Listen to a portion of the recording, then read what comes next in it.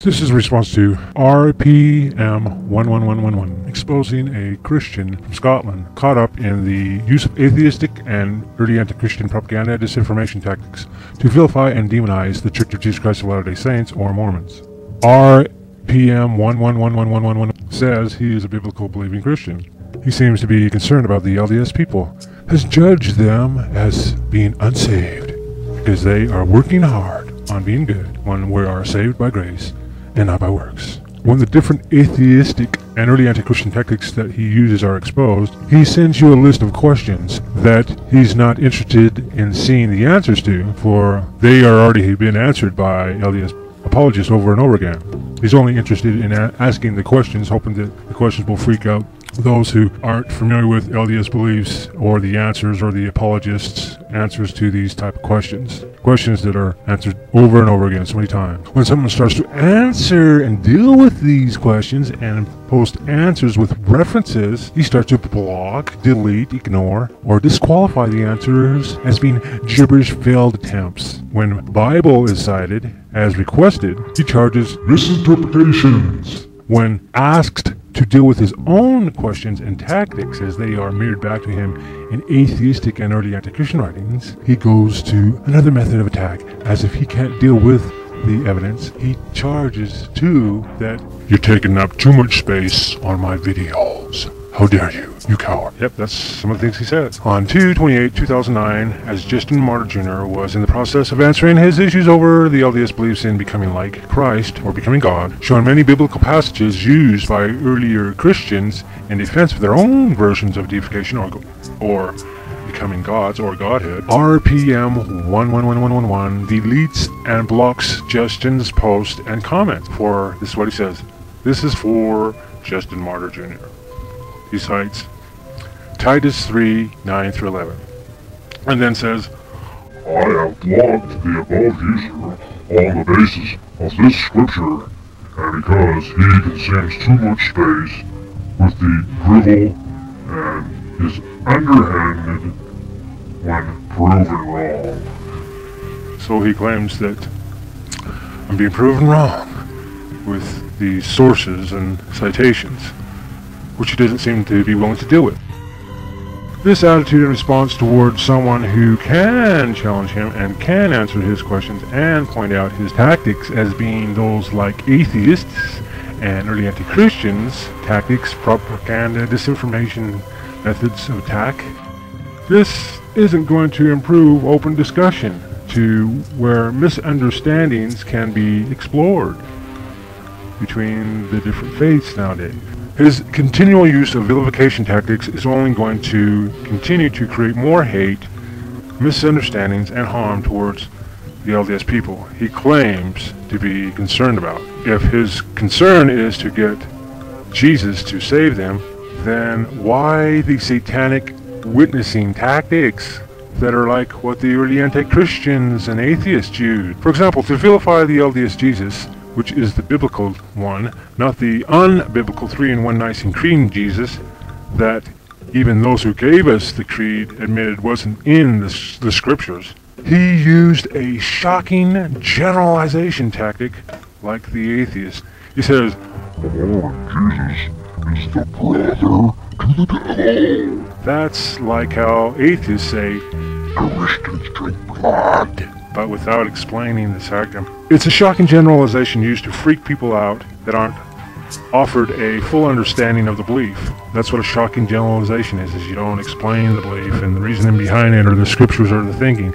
It's just brought down to a simple phrase to shock people with. It would be like expounding on all of the evils that Satan or the devil has done, then asking, do you know who the Christians say created the devil? Christ did.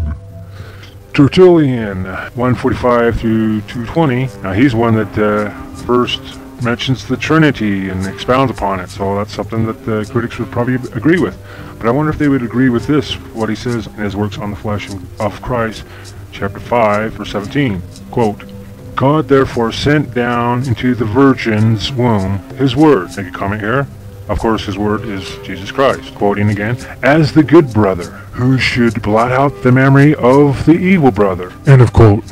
Obviously, the devil. See also Genesis 2, 4 through 5, Ephesians 3, 14 through 15, about family in heaven, generations in the heavens before the creation. Doctrine of the pre-existence was a belief that was in early Christianity and became legendized during later centuries. By the Council of Constantinople in 553 AD, they started to question Origen's views about versions of the pre-existent, and it eventually became a legend as time went by in later centuries. Critics' mention of Satan or the devil thus taps into later versions of the pre-existence of souls. Looking into who the devil and Satan are, you'll run into early Christian versions of premortal life as spirit beliefs. Beliefs restored in LDS, now rejected by critics who claim to believe in the Bible and are part of historic biblical Christianity, where they claim that the LDS are not. So the critics' use of later legendized versions of the pre-existence beliefs in order to say that the LDS are satanic, devilish, and to vilify the LDS Jesus as being evil because his spirit brother, the devil, is evil, is ironic. It's ironic because just as it also is ironic for the critics to say that the LDS have the wrong Jesus because they don't go along with the 3-in-1 Nicene Creed Jesus, which again is unbiblical. But then critics mock LDS deification, becoming gods. That's what deification means, becoming gods, when those who gave us the creed also taught it. Early Christian fathers that gave us the Nicene Creed of 325 AD also taught and defended their own versions of deification. Christ became a man so that we can learn from a man how to become gods. It was a phase that was often repeated throughout the early Christian writings. LDS prophets testify that this doctrine was restored by revelation. Critics claim to believe in the Bible, mock LDS beliefs that Christ, angels, and prophets went and preached the gospel to the spirits in prison, even though this belief is biblical and historical. 1 Peter chapter 3 verses 15 through 20, chapter 4 verses 5 through 6, Ephesians chapter 4 verses 7 through 14, Isaiah 42 6 through 7. The early anti-Christian sources mocked the Christians for this belief, saying, "Surely you Christians don't believe that Christ, after he could not induce the inhabitants on the surface of the earth to believe in his doctrine, descended into the lower regions in order to get people to believe there." Well, Origen said yes. In response to the early anti-Christian sources said, yes, yeah, we believe that. We have no problem with that belief. And so Origen expounds upon the belief, as do many other early Christians, and it was a big part of early Christian history. It's seen throughout all over historic Christianity and the scattered branches of Christianity. Their artworks, their legends, their mystery plays, and you can see this doctrine, how it eventually became legends in some areas and was preserved in the illumination manuscripts and artworks and iconography, mosaics, and all types of artworks.